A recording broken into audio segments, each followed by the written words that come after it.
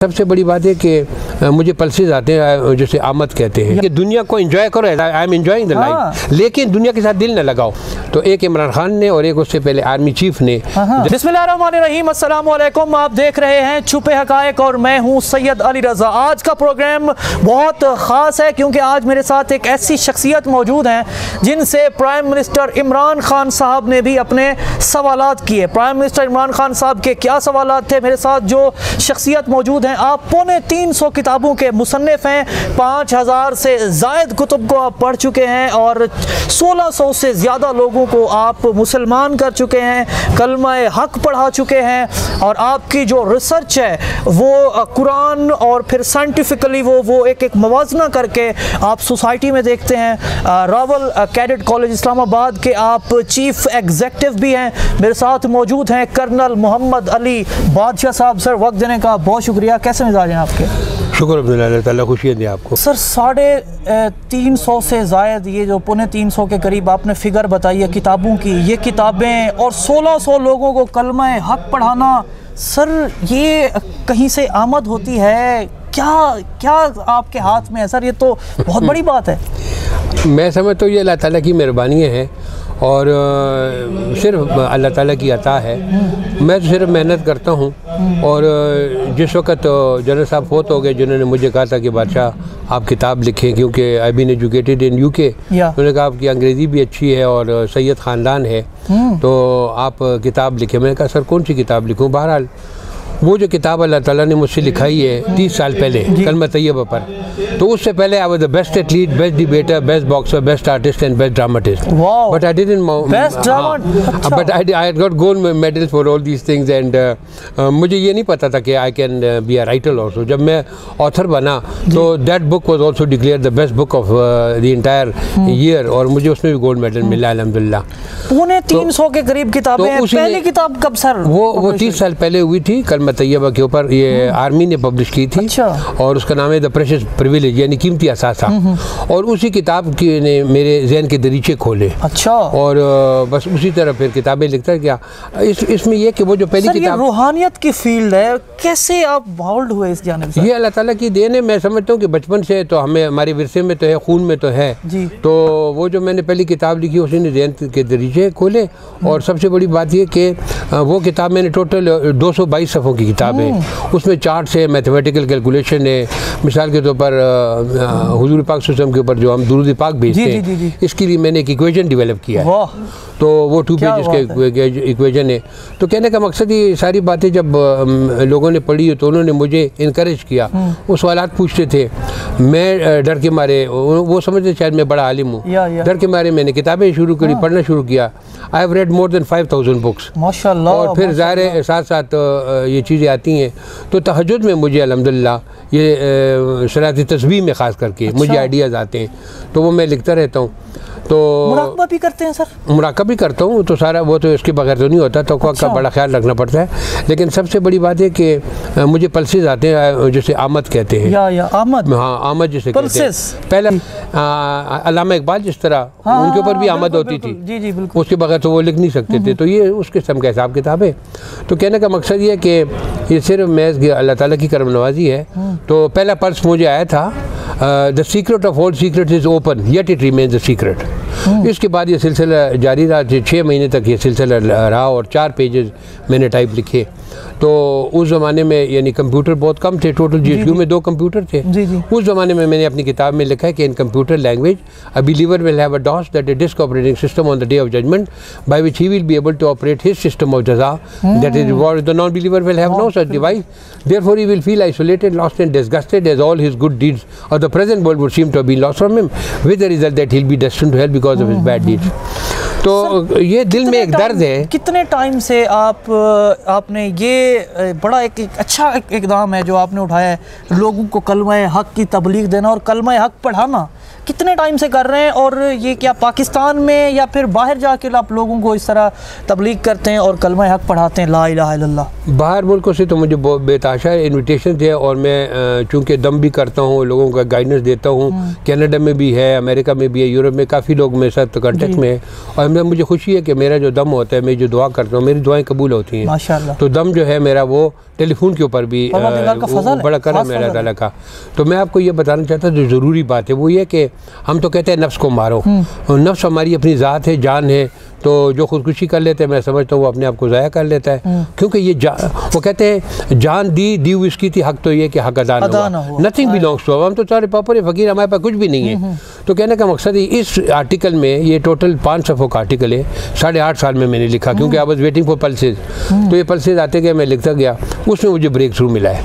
तो उसका जवाब ये है कि इंसान जो है ना 2 चीज़ों का मुरक्कब नहीं बल्कि 3 है, बॉडी, स्पिरिट एंड सोल, बदन है, रूह है और नफ्स है, हमारी अपनी ज़ात है। तो वो मुझे ये खुशी मिली है कि जब इंसान सोया होता है तो वो अल्लाह ताला के पास होता है, जब वो सो रहा होता है। सूरह ज़ुमर में अल्लाह ताला ने 42 आयत में फरमाया कि जब तुम सोते हो और जब तुम मरते हो तुम्हारा नफ्स में काबू करते हो। तो जिसके ऊपर मौत आ जाती है उसको तो रोक लेता हूँ, तो जिसके ऊपर मौत नहीं आती अजल मुसम्मा तक, तो ये daily we are going to the process of death. अच्छा, इन 30 सालों में 2 बंदों ने मुझ पर सवालात पूछे कि ये नफ्स वापस कब आता है, क्योंकि वो सवाल जवाब होते हैं। तो एक इमरान खान ने और एक उससे पहले आर्मी चीफ ने, जनरल असलम बेग ने पूछा सवाल। जनरल असलम बेग साहब ने पहले पूछा था, जब मैंने उनको ये ब्रीफिंग दी थी तो he was highly impressed and astonished.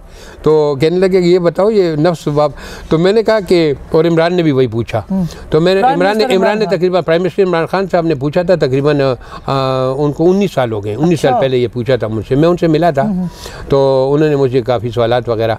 तो खैर कहने का मकसद ये कि इसका जवाब न कुरान पाक में न हदीस पाक में, लेकिन हदीस पाक में एक इशारा मिलता है, वो ये कि हुजूर पाक सल्लल्लाहु अलैहि वसल्लम फरमाया कि जब मनो मिट्टी के नीचे आप अपने मुर्दे को दफना लो और जब वो दुआ मांगते हो तो वो दुआ उसको नहीं सुन सकते, लेकिन जब आप वापस जा रहे होते हैं तो बिकॉज ऑफ कंडक्शन वो पाँव की आहट से वो समझ जाता है। तो अगर वो नेक होता है वो तो इत्मीनान से होता है। ये 7 कदमों के दौरान वो जो नफ्स उधर आ जाती है, सवाल जवाब उधर होते हैं, 3 सवाल उधर होते हैं। तो 3 सवाल लोगों को तो कब्र वाले पता है, लेकिन क़यामत के जो 5 सवाल है वो अक्सर लोग भूल जाते हैं।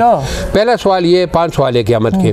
पहला सवाल ये कि आपने पूरी ज़िंदगी कैसी गुजारी, जवानी कैसी गुजारी, दौलत कहाँ से कमाई आपने, फिर खर्च कहाँ किया है, और आखिरी सवाल कि जो आपको इल्म मिला था उसके ऊपर आपने अमल कहाँ तक किया है। तो ये बड़ी ज़रूरी है। अब तक आपने 5000 किताबें पढ़ी हैं, मुआशरे में बहुत कम होता है कि कोई बंदा किताब बीनी की तरफ जाए, और फिर आपकी जो बुक्स होती हैं वो साइंटिफिकली मैच हो रही होती हैं according to Islam and according to Quran.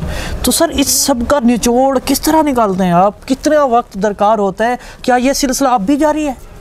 बिल्कुल, अल्लाह ताला का इतनी करम नवाजी है। मैं 2 एग्जांपल आपको दूंगा। एक तो मैंने अपनी पहली किताब में एक 6 इंच का एक फासला है, उसमें मैंने देखा कि इधर सूरज है और इधर जो दूर सबसे दूर सितारा है जिसको हम लोग दिन के वक्त भी देखते हैं ना, तो वो जो सितारा है वो टोटल 6, वो अरबों खरबों मील दूर है यहाँ से, तो 6 इंच को वो ज़ाहिर करता है। तो उस वेस्टर्न वर्ल्ड ने ये कहा कि अगर इस स्केल के ऊपर आप जो कायनात है उसके अगर डिपिक्ट करना चाहते तो वो 600 मीटर दूर आपको डिपिक्ट करना पड़ेगा, और daily billions of cubic miles of space is also being created. तो मुझे इन चीज़ों ने काफ़ी मुतासर किया। और मज़े की बात है एक और आपको बताऊं कि बचपन में इंग्लैंड में पढ़ा हूँ, और सबसे पहले जो मुझे ट्रेनिंग दी उन्होंने अंग्रेज़ों ने दी है। किसी मुसलमान ने अभी तक मुझे मोटिवेट नहीं किया। ये अजीब बात है, हमेशा मुझे कुफार ने, मुशरिकीन ने मोटिवेट किया कि मैं कुरान को देखूं, इस्लाम की ब्यूटी को देखूं और अखलाक को मैं अच्छा करूं। मैंने अभी तक ज़िंदगी में, मैं 73 साल में दाखिल हो चुका हूँ, मैंने किसी मुसलमान को अभी तक नहीं देखा कि किसी बच्चे को मना क्यों कर देखो या गलत का ये काम मत करो। हालांकि माँ बाप जो है वो खुद अपने हाथ से बच्चे को लेफ्ट हैंड में खाना देते हैं, गिलास भी लेफ्ट हैंड में पड़े, यानी उनको एहसास ही नहीं है कि ये this is the time to train them. तो मैं समझता हूँ मेरे ऊपर अल्लाह ताला की करम नवाजी है कि मुझे, वालदा तो मेरी थी नहीं, बचपन में वालदा मेरी फौत हो गई थी, 2.5 साल का था, मुझे वालदा मैंने नहीं देखी, लेकिन मेरी स्टेप मदर जो थी अल्लाह ताला उनको बख्शे, उन्होंने मुझे बहुत अच्छा ट्रेन किया। फिर मेरे वालिद कश्मीर में वो कैप्टन थे जब मैं पैदा हुआ, तो 1948 में, तो वो कश्मीर में थे। मुझे दादी ने अल्हम्दुलिल्लाह आर्मी में थे, वहाँ की एक अलग एक लाइफ स्टाइल, एक अलग एक बुर्दबार एक लहजा, ایک مطلب الگ ایک سٹائل ہوتا ہے سر پورا. تو اس ٹائپ میں پھر کس طرح اس سب کو آپ نے مینیج کیا؟ پھر ایک آرمی پرسن کا صوفیزم کے ساتھ اٹیچ ہونا, پھر آپ کی طرف سے, آپ کے دوستوں سے بھی سر کوئی آپ کی طرف سے کہا گیا کہ یہ کیا کر رہے ہو کرنل, یہ کیا کر رہے ہو؟ یہ اللہ تعالیٰ کی, جیسے میں نے عرض کیا, اللہ تعالیٰ کی مہربانی ہے. میں یہ سمجھتا ہوں کہ یہ جو ہمیں تو ایک تو جو اسپریچولیزم ہے یہ تو ہمیں ورثے میں ملی ہے.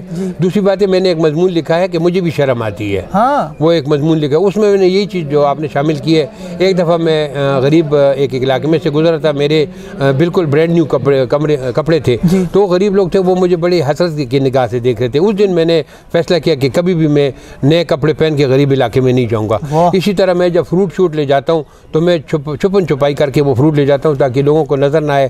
لوگ کہیں گے بھائی ہمیں تو کھانا نہیں مل رہا ہے, تو یہ فروٹ لے جا رہے ہیں ہمارے پاس. تو یہ میں سمجھتا ہوں غریب کو دیکھ کر میرا دل بہت سخت آنسو نکل آتے ہیں جب میں ایکچوئل غریب کو دیکھتا ہوں. ایک تو نقلی غریب ہوتے ہیں نا, وہ تو الگ بات ہے. اصلی غریب کو دیکھتا ہوں میرے دل پر اثر ہوتا ہے, میری آنکھوں میں آنسو آ جاتے ہیں, میں سمجھ جاتا ہوں کہ یہ اصل غریب ہے. تو میں غربت نہیں برداشت کر سکتا ہوں, آرٹیفیشیلٹی نہیں برداشت کر سکتا ہوں. ایک کافر جب فوت ہو جاتا ہے اس رات میں ضرور روتا ہوں. میں کہتا ہوں یہ بیچارہ موت کی آغوش میں گیا ہے, تو یہ بھی جا کر اس کو تو وہ کہ یہ میں کدھر پھنس گیا ہوں, میں کیا کر رہا تھا, کیا سوچ رہا تھا. تو یہ جو بڑے بڑے لیڈر تھے خاص کر کے کفار و مشرکین, میں بڑا پریشان ہوتا ہوں کہ یہ جب مریں گے تو ان کی کیا حالت ہوگی. تو اللہ تعالیٰ نے فرمایا کہ کاش وہ وقت دیکھو جب میرے موت کے فرشتے ان کو کہتے ہیں کہ جانیں نکالو, یہ نہیں نکالتے تو پھر ان میں ہاتھ ڈال کے وہ نکالتے. اور حضرت علی نے مثال دی کہ جیسے دوپٹہ کانٹوں میں سے تو ایک عجیب وہ تھے, اور یہ بیچارے کہتے ہیں ہی ڈائڈ پیسفلی کہاں ہوتا ہے. تو یہ میرا دل روتا ہے کہ کس طریقے سے کلمہ طیبہ میں ان لوگوں کو پہنچاؤں. آپ نے ورک کو کھنگالا ہے, ورک کی تشریح کو آپ نے پڑھا ہے. کرنل محمد علی بادشاہ کیوں سر؟ بادشاہ یہ کہ ہمارے خاندان, ہم لوگ جو کاکا خیل سید ہیں, اگر وہ ادھر شادی کر لے تو وہ بادشاہ, اس کے بچے بادشاہ. اگر سپوز شادی نہیں کر 40 دن کے اندر اس نے دلہن ضرور کاکا سے حاضر کرنی پڑتی ہے. باقاعدہ ایک بہت بڑا رجسٹر ہے جس میں ہم سب کا نام ہے, تو اس کا نام پھر بادشاہ لکھ سکتا ہے.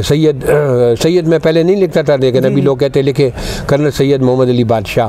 تو ہمارے والد صاحب نے بادشاہ نہیں لکھا تھا, تو انہوں نے GSQ والوں نے ان کو لیٹر لکھا جب وہ میجر تھے. آپ کی فیملی میں تو کافی سارے لوگ کرنل ریٹائرڈ ہوئے ہیں سر.